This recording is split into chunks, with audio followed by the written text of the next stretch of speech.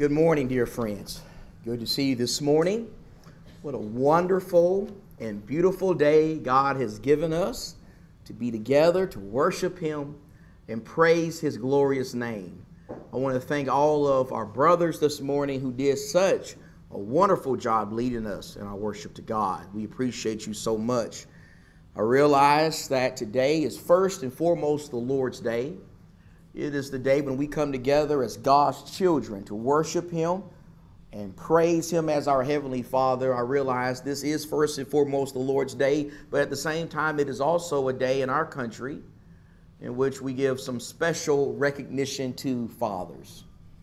And so, to all of the godly and wonderful fathers in this room that I know and love so much, I certainly want to extend to you a happy Father's Day.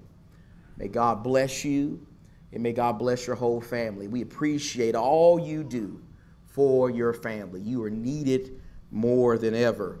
You know, many of you know that a little over a week ago, my family and I returned from a vacation in the beautiful state of Hawaii. We actually visited 2 islands in Hawaii. We spent several days on Oahu and several other days on the Big Island. We had an incredible time, and we made a lot of wonderful family memories. And while vacation is generally supposed to be a time of relaxation and rejuvenation, when in a place that I've never been before and I'm far away from home, my wife will tell you that much of the time on vacation, well, I'm stressed. I'm nervous, I'm anxious, I'm troubled, I'm always in possession of a heart that is racing. I rarely ever really relax, even on a vacation, because I'm constantly focused on keeping my family safe. I want to keep my family safe. I don't want my kids to get lost in the airport or at a shopping center or a souvenir store or a museum. I don't want either one of them to drown at the beach. I don't want to get in an accident in the rental car. I don't want anybody to get sick or injured. I don't want to end up in the wrong parts of town. And we're in a situation where the danger level rises and we're around a bunch of evil men who want to bring harm upon us. I want to keep my family safe. I want to bring my family back to Phoenix, Arizona in the same condition that they left. In fact, usually it is only when the plane lands at Sky Harbor and we got our bags and we're in our car and we're driving home and we finally walk through the front door of our house that I can relax. Now I can exhale and take a deep breath and thank God that He's blessed us to make it back safely. I think I can speak for every father and leader of a family this morning when I say that keeping our family safe is a task of the utmost importance. It is absolutely critical. It is something that we have to be focused on doing all the time. In fact, as each day passes by in the world in which we're living right now, doing that, keeping our family safe, it's becoming more and more difficult, right? It's becoming extremely difficult. I mean, beyond keeping them safe on a vacation, it is also increasingly becoming difficult to keep them safe in just day-to-day life. I don't know if you've noticed this or not, but currently, brothers and sisters, we are living in a very dangerous and depraved world.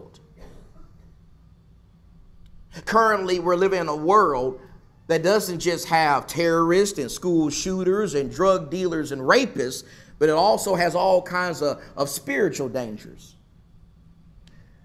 It also is a world that has all kinds of spiritual troubles. It is a world that celebrates tolerance towards same-sex relationships and is hostile towards you and your family if you don't.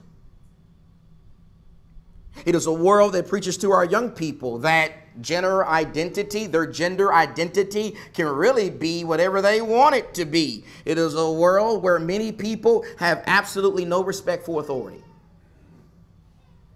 They have no respect for the laws of the land. and those who are in positions to enforce those laws. It is a world where many people, unfortunately, have racism in their hearts. They have a lot of hatred in their hearts. And they don't believe in absolute truth. They don't value sacred relationships like marriage and sexual purity. In fact, in many people's minds, you can just live together without being married. That's equal. That's just as good as getting married. And let's not fail to mention the rising number of young people in our country who are being brainwashed to believe that there is no God. There is no creator. They're nothing more than a grand cosmic accident. There's nothing special about them as human beings. They were not made by God. They were not made in the image of God. They are nothing more than the product of nature and a lot of time and chance. That is why for a lot of people, they believe there's nothing wrong with murdering thousands and thousands of unborn babies every single day. That is why for many people, they believe that there's nothing wrong with terminating a pregnancy and refusing to take responsibility for your actions. You see, if there is no God, if there is no creator, if there is no supreme being, then that means that when it comes to unborn babies, we can just squash them like cockroaches or just chop them down like trees. It's no big deal. That's the kind of world we're living in today. That's the kind of spiritually dangerous world that many of us are raising children in, and we're trying to raise up to be soldiers for Jesus Christ. It reminds me of the last verse of the book of Judges. You remember the last verse of the book of Judges? Judges 21:25. When summing up this time period in Israel's history, when summing up the time of the judges, it says, in those days, there was no king in Israel. Everyone did what was right in his own eyes. Doesn't that remind you of our world today? Doesn't that remind you of 21st century America? Do we not also live in a time where for a lot of people, they don't respect God as the creator, they don't respect him as the king, and they're doing whatever they want to do. They're doing whatever they want to do in their own eyes. That's the kind of world we're living in today.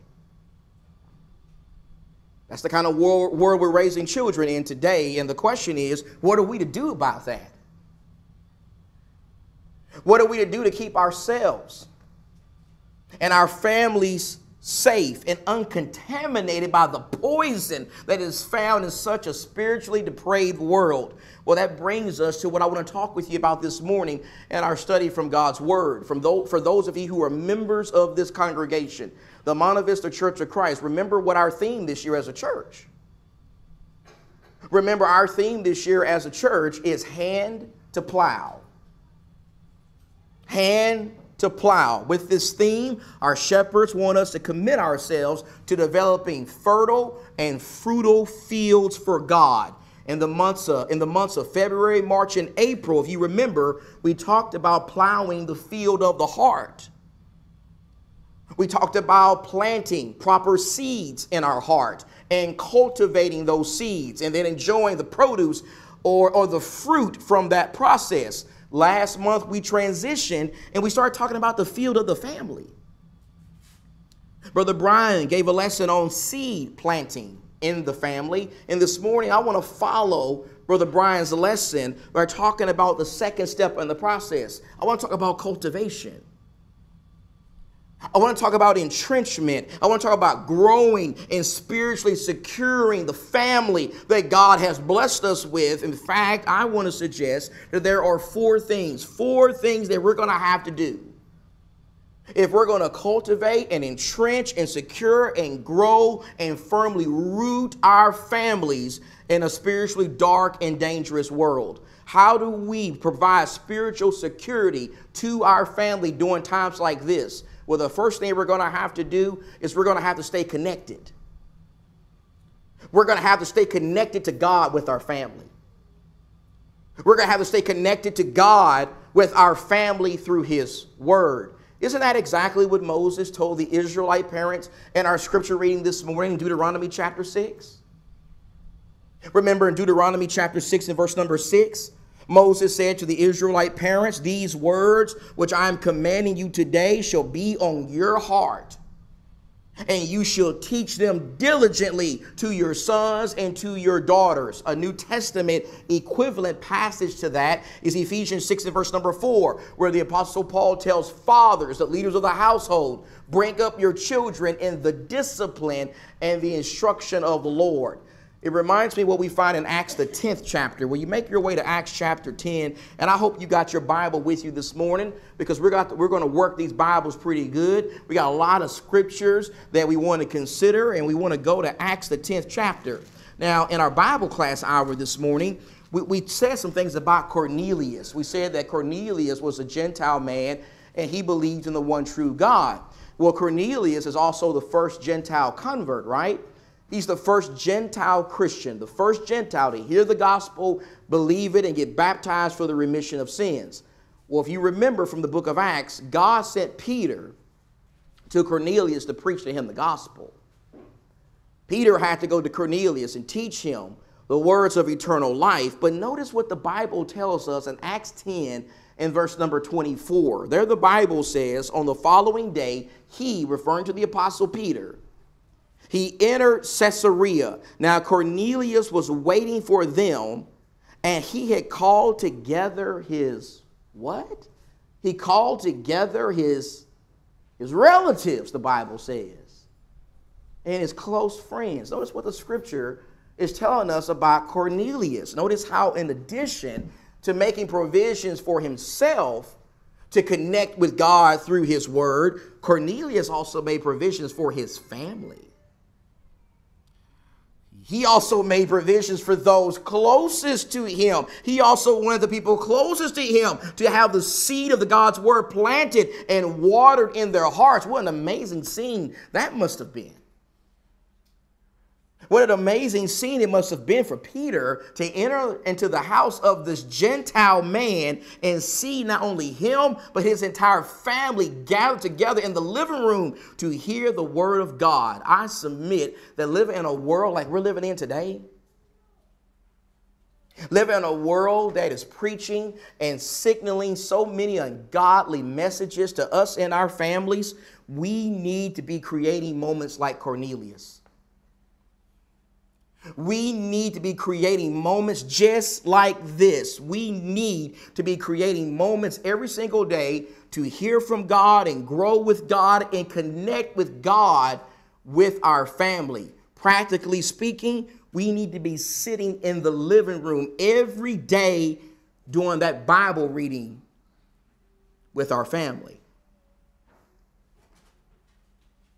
We need to be preparing for Bible classes with our family. We need to be discussing the sermons that are presented here on Sunday with our family. We need to be texting Bible verses and Bible thoughts to our kids.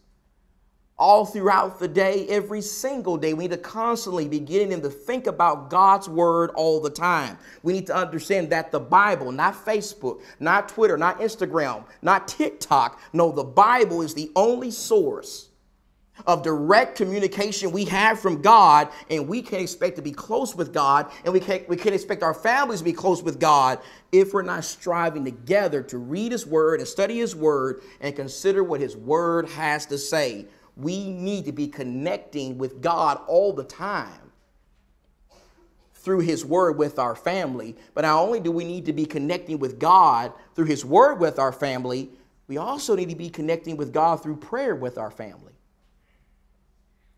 Prayer with our family. Go in your Bible, please, to Luke, the 11th chapter. Luke chapter 11. We read these verses several weeks ago in our Bible reading, and in Luke, the 11th chapter, the Bible says in verse number 1, Luke 11 and verse 1, it happened that while Jesus was praying in a certain place, after he had finished, one of his disciples said to him, Lord, teach us to pray, just as John also taught his disciples. And he said to them, I don't have time to pray with you. I'm not teaching you how to pray. Are you kidding me? God doesn't even want to hear from sinful men like you. That's what Jesus says in the next verse, right? No, that's not what Jesus said. Jesus said when you pray, say, Father, hallowed be your name. Your kingdom come. Give us this day, each day our daily bread. and forgive us our sins, for we ourselves also forgive everyone who is indebted to us, and lead us not into temptation. Notice how here we find Jesus praying with the people closest to him. We find Jesus teaching the people closest to him how to pray. He taught the disciples how to pray. Jesus made time to do that. Now you put that with what you find in John the 17th chapter. Please go to John chapter 17 and look at verse number 13, because again we find Jesus praying. And in John chapter 17 and verse number 13, as Jesus prays to his Father, he says, "But now I come to you, and these things I speak in the world, so that they may have my joy made full in themselves." There he's talking about the apostles. He says in verse 14, "I have given them, the apostles, your word, and the world has hated them because they're not of the world, even as I am not of the world. I do not ask you to take them, the apostles, out of the world, but to keep them from the evil one. They are not of the world, even as I am not of the world. Sanctify them in the truth. Your word is truth." So what do we find here? Well, here we see that in addition to praying with the people close to him and teaching them how to pray, Jesus also prayed for them. He prayed with the people closest to him, and he prayed for the people close to him. It reminds me of another man in the Bible, in the Old Testament. Please go to Job chapter 1. Look at Job chapter 1 and verse 1, please. Look at what the Bible says in Job chapter 1 and verse number 1. Job 1 and verse 1 says, "There was a man in the land of Uz whose name was Job. And that man was blameless, upright, fearing God, and turning away from evil. 7 sons and 3 daughters were born to him. His possessions also were 7,000 sheep, 3,000 camels, 500 yoke of oxen, 500 female donkeys, and very many servants. And that man was the greatest of all the men of the East. His sons used to go and hold a feast in the house of each one of his day. And they would send and invite their 3 sisters to eat and drink with them. When the days of fasting had completed their cycle, Job would send and consecrate them, rising up early in the morning and offering burnt offerings according to the number of them all. For Job said, perhaps my sons have sinned and cursed God in their hearts. Thus Job did continually." Now I know so often when we read these first few verses of Job, we like to focus on about the first 3 verses. We like to focus in on how the Bible speaks very highly of Job's character and how Job was a very wealthy man. Those are things we typically notice first when reading these verses, but for the purpose of this lesson, I want you to notice carefully verse number 5. You see verse 5? Notice how even though Job had a lot going on in his life, even though he had a big family, even though he had sons, he had daughters, he had a ranch that would even make somebody in West Texas jealous. He had sheep, he had camels, he had donkeys. He had everything material-wise that a man could want and possess, and yet, even though he had all this stuff going on in his life, Job always put first things first, didn't he? He always began every single day the very same way. He always began the day thinking about the spiritual problems that could impact his family, and he would pray about those things. He would do things like consecrate his children and offer sacrifices for his children. He would begin every single day addressing the spiritual needs of his family. The question is, fathers, are we being like Job? Are we doing the kind of stuff Job did? I want to suggest we certainly need to be doing that kind of stuff. We certainly need to be praying for our children. We need to be praying for our children above anyone else. We don't need to be sitting around as fathers waiting on other people to pray for our kids. We don't need to be sitting around waiting for the elders to pray for our kids. We don't need to be sitting around waiting for the deacons to pray for our kids. We don't need to be sitting around waiting for the preacher or the Bible class teachers or even seasoned saints here that we really admire to pray for our kids. No, if we're going to be like Job, and if we truly care about the spiritual maturity, growth, and security of our children in these dangerous times, then we need to be praying for them first. We need to care enough to be praying for our kids. We need to care enough to talk to God about our kids and beg God to be with them and be with our spouse, we need to plead with God every single day to providentially work in the lives of our family and give them wisdom and protection and help them avoid the pitfalls of Satan. If we're going to provide some spiritual security for our family in these dangerous times, then we got to stay connected. We got to stay connected with God, with our family. But not only do we got to stay connected to God with our family, we also got to stay connected to our family. We got to stay connected with the other members of our family. There are several passages that make this point. God wants to make this point concerning marriage right away in the book of Genesis. I'm going to Genesis chapter 2. And remember, after God married Adam and Eve in the Garden of Eden, in Genesis chapter 2 and verse 24, God declares what his will is for marriage. And he says in Genesis 2 and verse 24, for this reason, a man shall leave his father and mother and be joined to his wife, and they shall become one flesh. As far as the children go, here's a great verse that can help us with this. Proverbs 29:15, where the Bible says, but a child left to himself, a child left to his own, well, he brings shame to his mother. Do you see how both of these passages connect to each other? You see how both of these passages, both of them involve time? They both involve an investment of time and energy and attention with our family. You see, just like cultivating a physical garden requires an investment of time, so does the field of the family. The field of the family also requires an investment of time. Now, we just read about how Job invested a lot of time addressing the spiritual needs of his family. The question only is what about us? How much time are we investing in our family? How much time are you investing in your family? How much time am I investing in my family?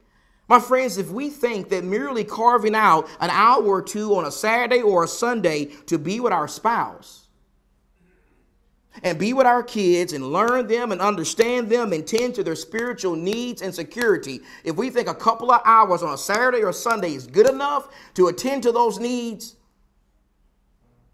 then we're just fooling ourselves. We're lying to ourselves. We're telling a big fat lie to ourselves. It doesn't work that way when it comes to physical gardens, and it also doesn't work that way when it comes to a family. It doesn't work that way. In the case of our children, as each day passes by, and as the devil continues to try to assault them in so many different ways, though we got to understand that as parents, the moments we have to influence them and mold them and shape them, those moments are fleeting. They are passing away fast. They are going to be gone a lot sooner than we may realize. Our days of influence are dwindling. And if we don't want to look back on the time we had them in our home with great regret, then what we need to start doing is we need to start making the most of the time we have with them right now. We need to be making the most of the time we have with them right now while they're still in the home. Beyond making time to connect with God with our family, we also need to be making time to connect with our family on a personal level. We need to be making time for uninterrupted conversations with our spouse and prayer with our spouse and romance and intimacy with our spouse and just listening attentively to our spouse and their needs. We need to be making time for our spouse, and we also need to be making time for those children, for the fathers, the leaders of the family. You know what we have to do? We got to step up, and we got to be real leaders. We got to be real spiritual leaders in our home. We don't need to be cowards and sitting back letting the mama do all the raising and the spiritual training. God doesn't have time for that kind of stuff. We shouldn't have time for that kind of stuff. When we leave work, you know what we need to do? We need to really leave work. We need to leave work at work, and we need to go home and be at home. We need to go home and be with our kids. We need to talk with our kids. We need to listen to our kids. We need to know exactly what their strengths and weaknesses are so we can train them up in the way they should go. We need to know who their friends are.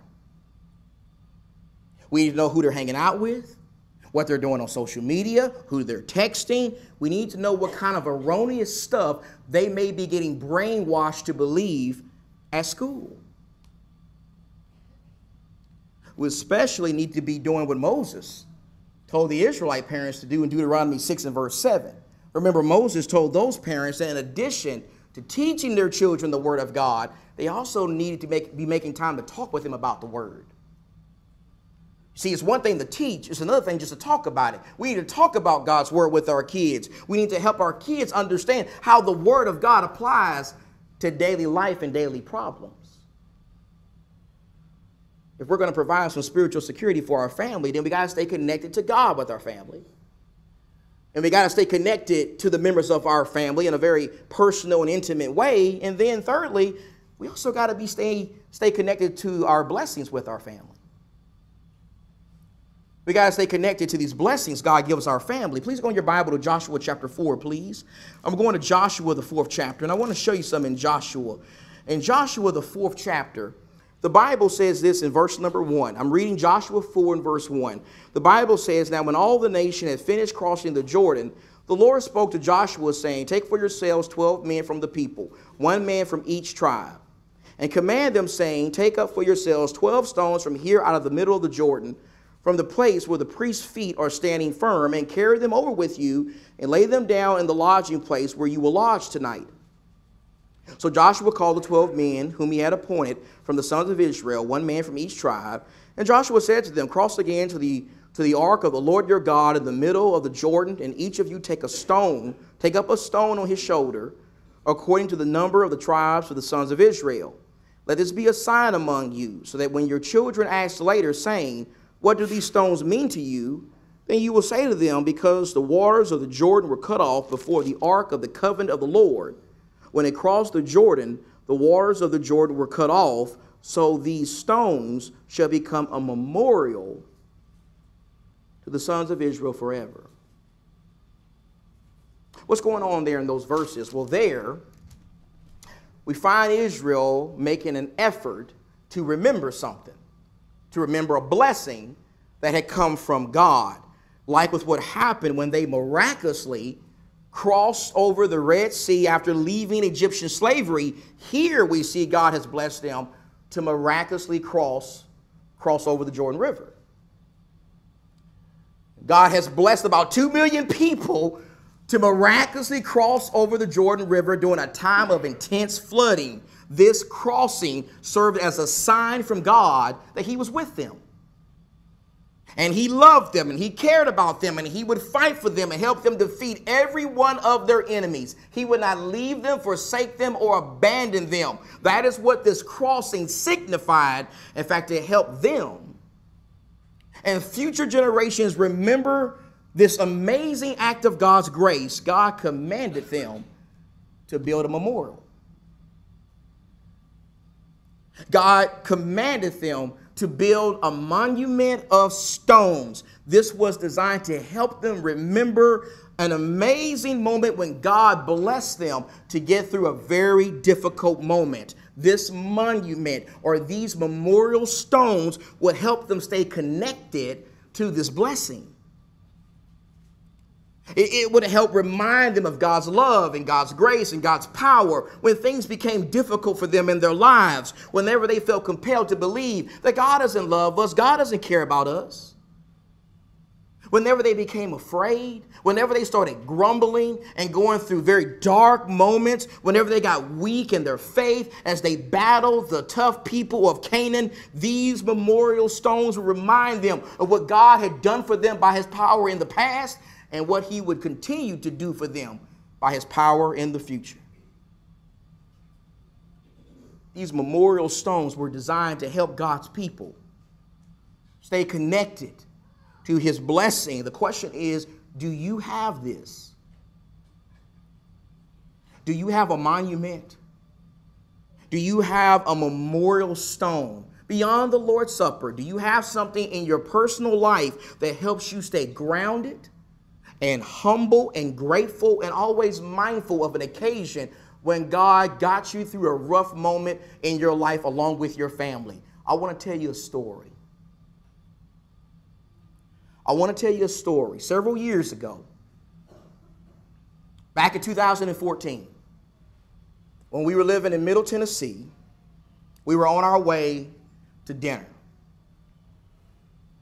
We were on our way to Olive Garden to celebrate Genesia's 30th birthday. We're on our way to dinner. We're going down Nashville Highway on our way to Spring Hill, Tennessee. And I did something foolish. I took my eye off the road for a second to look at something on my phone.